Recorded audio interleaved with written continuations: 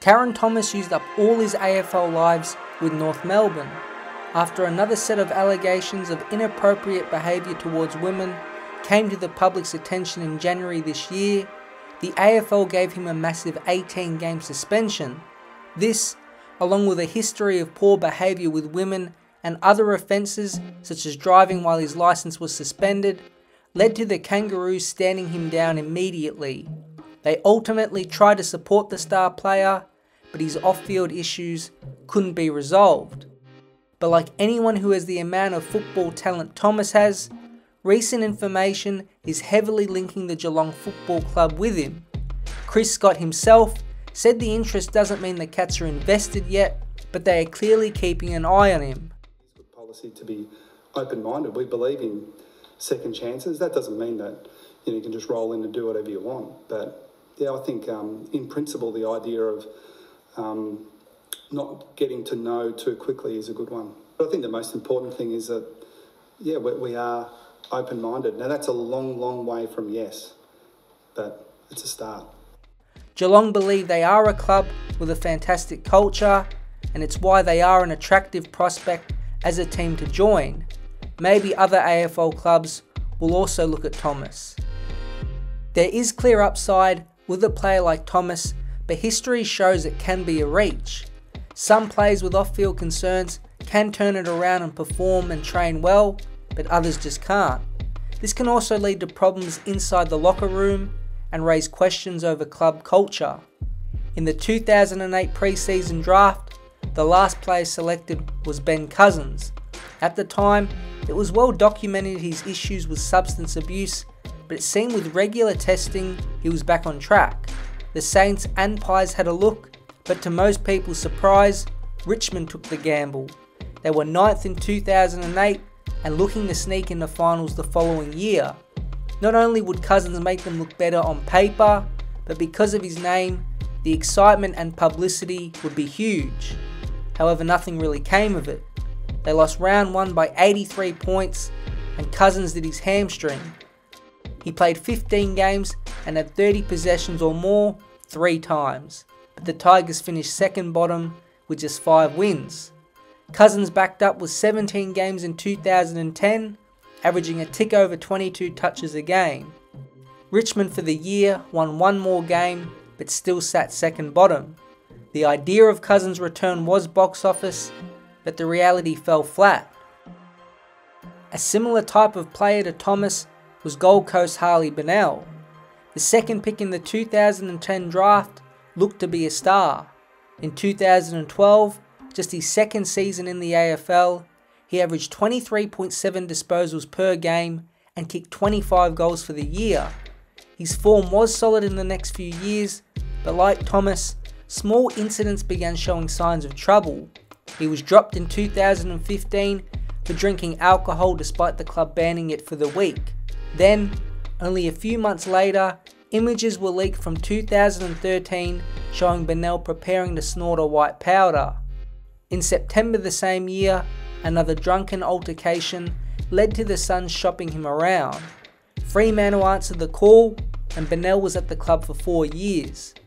However, he on average played a game every 2 years, finishing with 2 matches played, all in 2017, kicking just 3 goals for the club. Soft tissue injuries cursed him at the Dockers, and with such little top-level football played, surely his career was over. But no, one last lifeline in the Melbourne Demons came about. He played 3 games in 2020 before a COVID breach during the Hubs cost Melbourne $50,000, and he got a 4-game ban as well. He retired immediately. As talented as he was on the field, Brendan Favola was just as much trouble off it. Throughout his career at Carlton, so many stupid decisions followed him. Whether it was getting in trouble at clubs or bars in the mid-2000s, to that infamous drunken Brownlow night, it was one incident after another. In 2009, after kicking 89 total goals, leading the league, and at just 28, he was out of the Blues. It wasn't one event in particular that saw him get traded to the Brisbane Lions, but an accumulation of them. Brisbane, similar to the way Richmond looked at Cousins, simply couldn't resist pairing up Favola and Jonathan Brown. On paper, it looked unreal. Favola's 48 goals in 17 games was a solid return, but didn't lead the Lions up the ladder. And Brown's total of 85 goals fell to 53 in 2010, and Brisbane won just 7 games, finishing 13th on the ladder. The switch up north didn't help his behaviour, as a raft of allegations came out against him, and then it was later revealed gambling had taken over his life. In February 2011, the Brisbane Lions sacked Favola after just one completed season, and he finished playing in the AFL at just 30 years of age. Now those are some examples of when taking a chance goes wrong, but some gambles do pay off and people can change. Geelong themselves have experienced this with Tyson Stengel. After getting picked up by Richmond in 2017, playing 2 games, and then getting traded to Adelaide in 2019, it seemed more opportunity would be ahead for Stengel. However, in his 2 seasons at the Crows, the small forward played 14 games, kicking 13 goals, never really establishing himself. Then off the field, he was caught with an illicit substance and the Adelaide CBD with Brad Crouch and had his contract terminated. But credit to him, as in 2021, he went back to the SANFL and played a critical role in Woodville's premiership that season. With Eddie Betts at Geelong acting as a big brother mentor, the Cats picked him up as a delisted free agent. In hindsight, it's been one of the best bargain pickups we've seen. Out of nowhere in 2022, Stengel was All-Australian, kicking 53 total goals and being a member of the 2022 Premiership side. Now I know there is an ongoing legal case with Marlon Pickett, but he hasn't been found guilty of anything at this stage. Up to this point, he has had a remarkable life switch up. From spending time in jail and doing drugs, Pickett has slowly adjusted.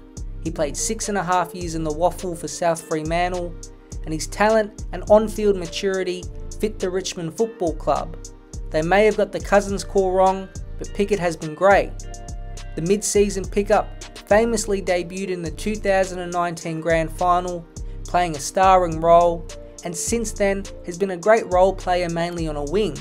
He's played 83 games as of making this and got another premiership medal in 2020. Hopefully he can stay on the path he was on.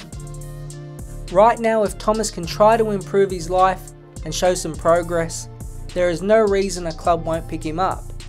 You may not think it is right for the things he's done in the past, but when he serves his 18-game ban, then to the AFL, he has paid his debt. Geelong right now are front runners, and they make sense as a club to go to. Great culture, coaches and players who have a history of turning around players' habits, helping their lives off the field, and then reaping the rewards on the field. Taron Thomas is just 24 years old, and it would be a real shame if he lets his career go, especially with the amount of talent that he has. Clubs, friends and family can help, but it's up to him at the end of the day.